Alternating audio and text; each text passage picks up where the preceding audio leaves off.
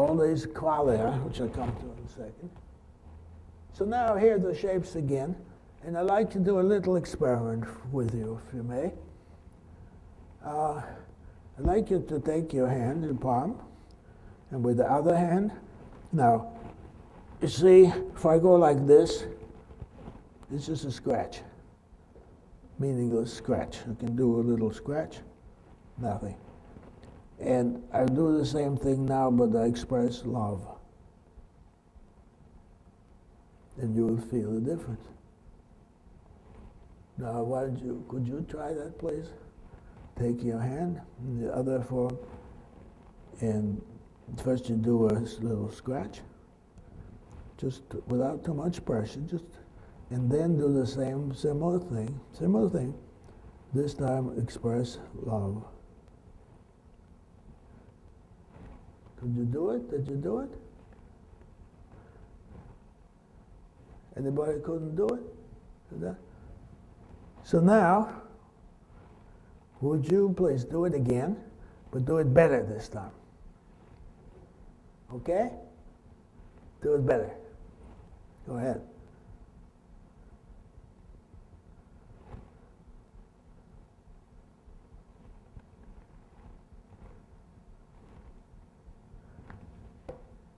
Did you do it better? How many of you did better? Hold up your hand. Okay, many of you. How did you know how to do it better?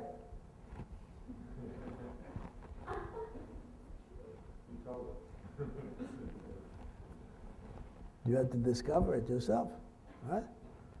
It's inside you. It's yours. It's there all the time. But if we forget it.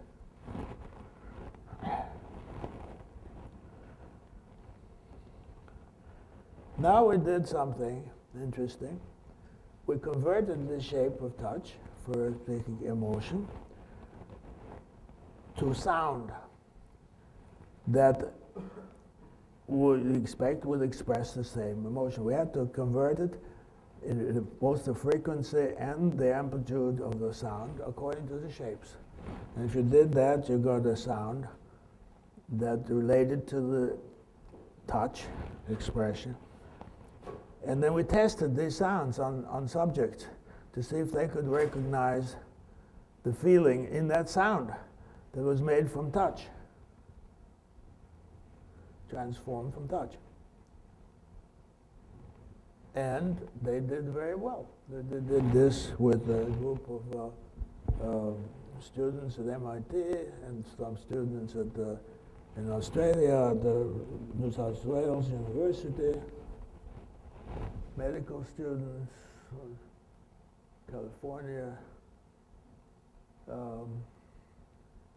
and there was some confusion there.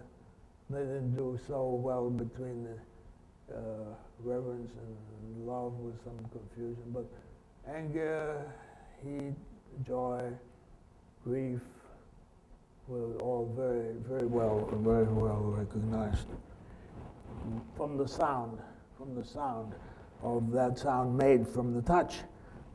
A completely different person, different so-called. Then we tested this also with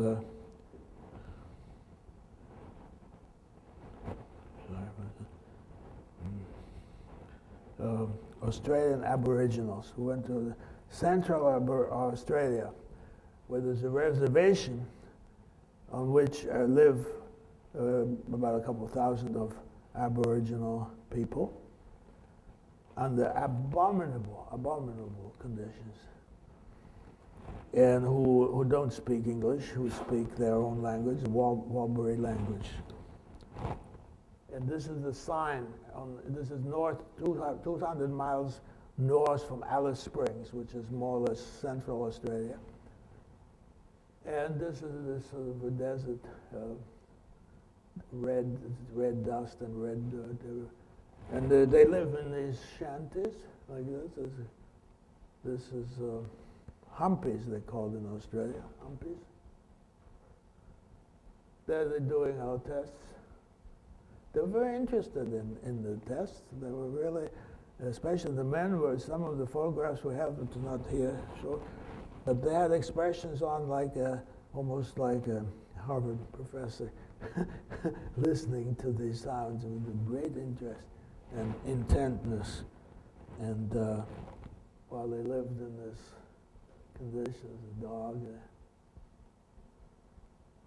as a road, you had to have a four-wheeled drive vehicle.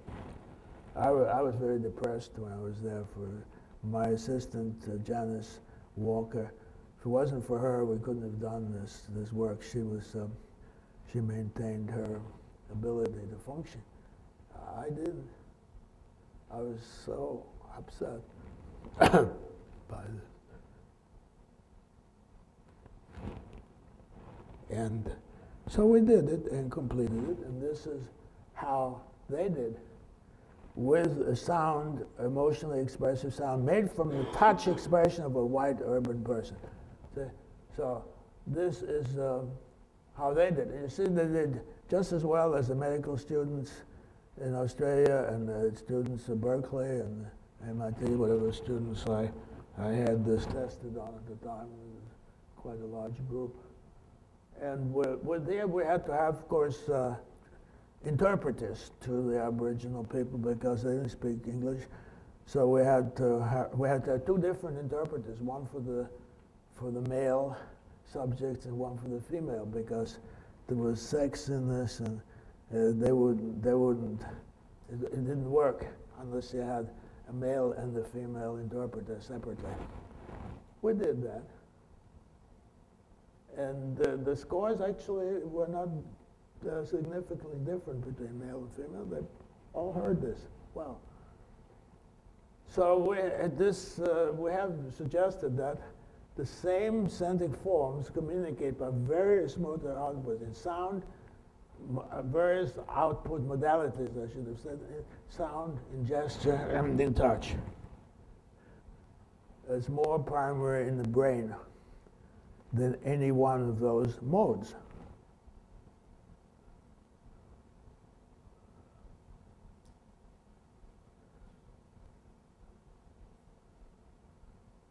Another thing is that these forms are contagious,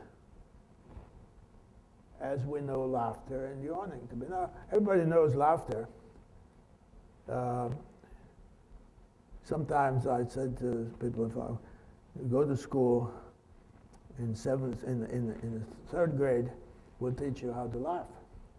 And part of the second semester of the school, first week, we'll teach you to say, ha, ha, and you can do that well. Next week, you can do ha, ha, ha, ha, and then after that, ha, ha, ha, and soon you'll be able to laugh. Well, that's not how it is it? No. A child learns to laugh without being taught. You can't teach laugh. Why? Why can't you? Because it's an innate thing, and it's innate in connection with the feeling. You can neither teach the feeling nor the pattern. They go together, like this. You can't separate them. You can suppress them, but you can't, in their own nature, separate them. And no one knows why laughter has that form.